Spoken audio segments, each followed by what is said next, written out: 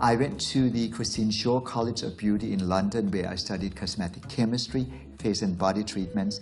I was actually the only man among the students, but we had a lot of fun and I was determined to become the best. Shortly before graduation, I sent letters out to the various beauty houses in London and let them know about my passion and my expertise.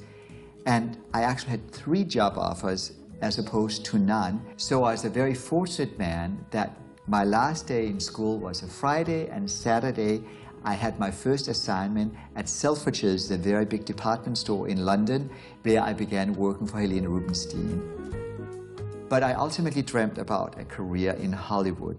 So I jumped from England to San Francisco and down to Los Angeles.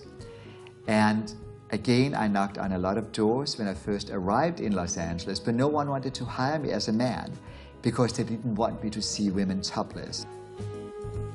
So I decided, why not open up my own business? So in 1975, I opened up on Camden Drive in Beverly Hills on a very tight budget. But again, I got to do what I loved most, and that is to treat skin. And having suffered from cystic acne, problematic skin sort of became my specialty. The LA Times Sunday magazine section challenged me with an assistant to the editor-in-chief named Rita. Rita came in and they said, if you can transform her skin from being acneic to being clear and perfect in a matter of 6 weeks, we are going to do a before and after story on you.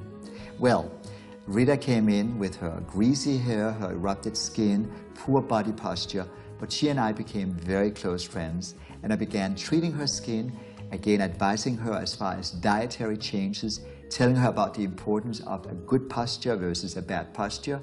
And in a matter of 6 weeks, with my natural treatment methods, she had perfect skin. The article came out on a Sunday, all in color, and I'm telling you, that Monday when I opened up the door to my spa in Beverly Hills, well, the phones rang and rang for weeks on end. Ole Henriksen was put on the map. And I was a very happy man, I must say.